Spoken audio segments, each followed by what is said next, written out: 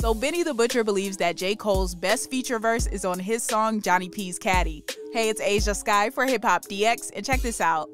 Benny the Butcher has made it clear that he believes that J. Cole's top feature verse is on his song Johnny P's Caddy. During an interview with HipHopDX at the 2023 BET Hip Hop Awards, Benny dished on why he feels Cole's verse on his 2022 track ranks higher than all of his other guest verses, including Cole's acclaimed verse on Lil Yachty's The Secret Recipe. Honestly, I have to rank it, Johnny P's Caddy, I have to rank it at the top. And y'all know why. You know what I'm saying? He's on there with another spitter. And I don't know. I don't know, Bo. I got to go check that song out. I was listening to it the other day. I'm going to listen to it better, but I think Johnny P's Caddy Cole verse still got the title. In terms of his own top-tier feature verses, Benny said that anytime he's on a song with Conway the Machine, he's going crazy.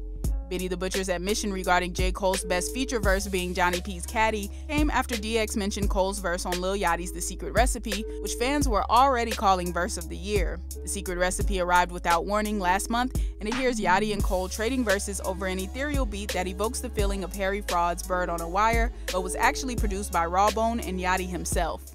Wide open, shooting they shot, don't even waste your breath. I been stopped fucking you thoughts, ain't got no patience left. Say that shit for one of them niggas that rock the fake protects. My paper stretch just like a Laker before he break a sweat.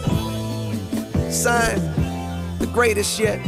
So what are your thoughts on Benny the Butcher's claim that Johnny P's Caddy is J. Cole's best feature? And which song would you say is Cole's best feature?